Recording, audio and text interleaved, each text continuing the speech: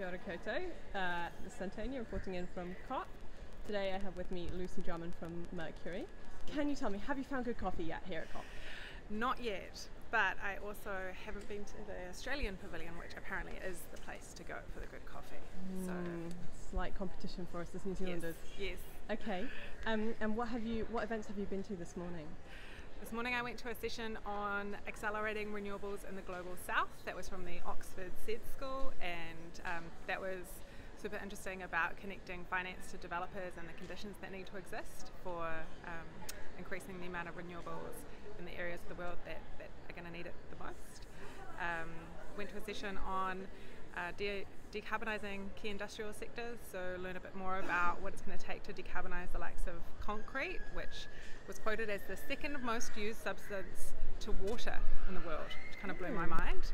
And then I went to a session on the role of markets and kind of looking at our markets that existed and were built for conditions 20 years ago. How do they need to evolve? What do we need to have in terms of progressive markets?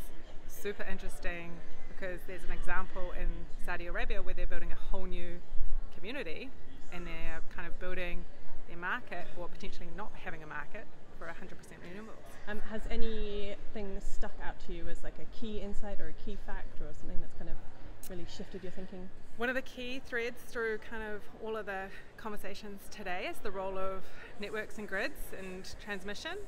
I heard a tagline last night, there's no transition without transmission, and that's definitely come true today in every single one of the sessions that I've been at. It's a super important part of the infrastructure and everything that we need to do globally. Nice. And what are you heading off to next? I'm heading off to a look at the world energy approach in the Nordic Pavilion. Cool. Awesome. Thank you so much for your time. I really appreciate it.